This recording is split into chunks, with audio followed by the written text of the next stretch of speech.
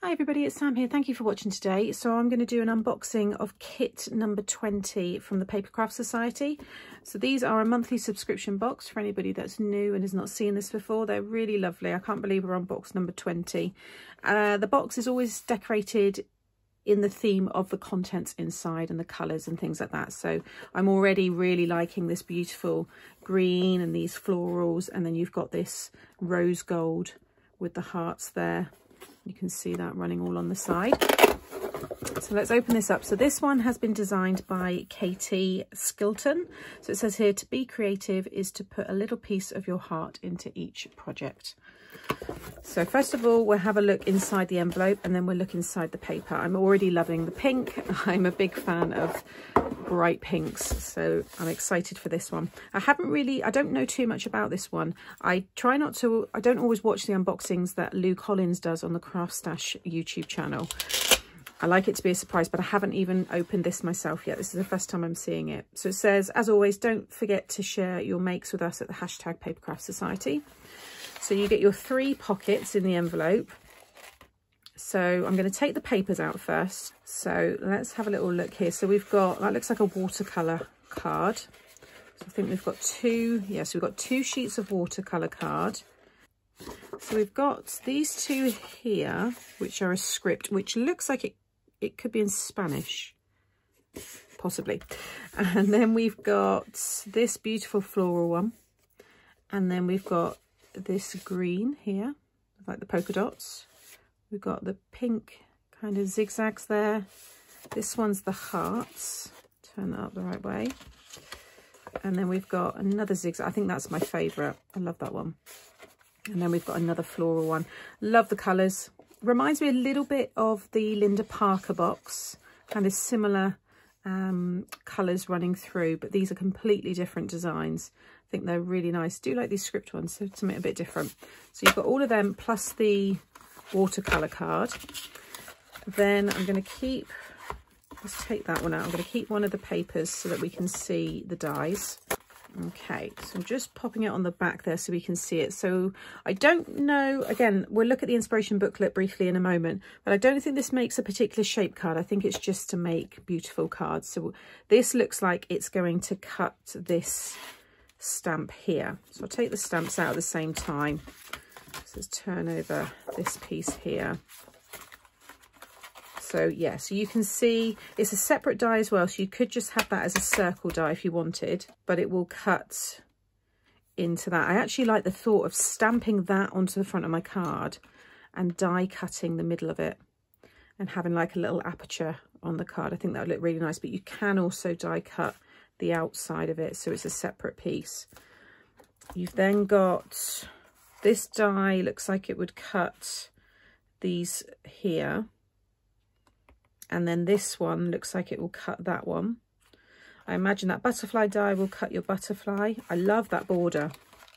A really pretty border stamp there. Really nice flowers, nice and big to colour in there. Love the little cluster of the hearts, all the leaves. And then you've got sentiments, it's your birthday, hello, live life in full bloom, life is an adventure, enjoy the beautiful moments, and you make me smile. Which was the other kit where I kind of stopped for a minute and I thought, well, what do you add? It's the die. I like that, and it's a really nice font. If I just turn that one over, there we go, you can kind of see it's a nice size as well. So that's the stamps, and then you've also got this little circle here. It's kind of like a scribble. Then you've got the hearts running through, and then this is like a little stitch square. So I imagine you could pop the butterfly in there, and you can do all sorts. You've got the flourishes there. Like I said, let's have a look at the inspiration booklet in a moment, and then I can get more of an idea. Pop those back in there. You also get this embossing folder. So again, I am guessing that you can cut the middle out there. So that's nice. That's a really lovely heart. I haven't got anything like that one, so that's a nice one to add to my stash. Okay, so in this one here we've got 2 colours. So we've got a black, these are hybrid inks, And we've also got a teal colour there, which is nice. And then this looks like a cream embossing powder. Yeah, it's definitely an embossing powder, which is nice. You then get your little card here, which always has different hints and tips on the back. So this is Creative Minds Inspire Others. So this is Katie's top tips for creating eye-catching cards. So I keep all of mine on this little ring binder here. So these are all of the past 19 boxes, and I do go to them. I say it every time, but I do use them. So I'm going to keep that one out, and I'm going to add that onto there. Then we've got some glitter card here. And I thought it was in here because maybe it was shedding, but it's not. It's a really smooth, beautiful gold there. I'm going to add that into my envelope. There's Katie. And then here is your cardstock. So this will be a matching cardstock. So let's have a look what we've got here. It's a beautiful mint green there. We've got that teal, which I imagine is like the ink pad. We've got this other colour here. That one, look at that yellow pop. These really go really well together. Different tone of yellow there. And then a lighter, that's more of a lighter teal colour. Whereas that's more of a mint green. And then there's that pink there. Aren't they beautiful? So I'm looking forward to making some nice projects with them. And then here's the inspiration booklet here. So like I said, this is Katie, and you always get your contents, what's inside, a little introduction. So I will have a read through all of this, but I want to see what cards Katie's created and other projects. So she's actually done a memory box frame. So you can see how that's die cut, like the little scribble with the hearts. There's your florals, there's the embossing folder on the back there. Let's see what cards have been made. We've got a nice, there's that lovely stamped image. And then I think she's used the glitter with the hearts there. Yeah, it's the glitter card that comes in the set. And again, there's a little gift box.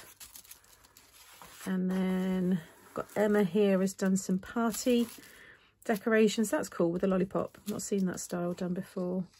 Crackers. So we've got here some inking inspiration. So that's using the ink and the embossing powder. And then we've got some cards here by Nikki.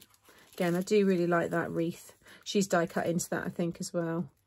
And then put the script paper in there. And then we've got, this one's pretty. Love the colours, You Make Me Smile. Yeah, she's done a shaker. So she's got little sequins and things inside of that one. And oh, that's nice. That's my kind of style. I like that one. I like the way that's all been coloured. Really pretty.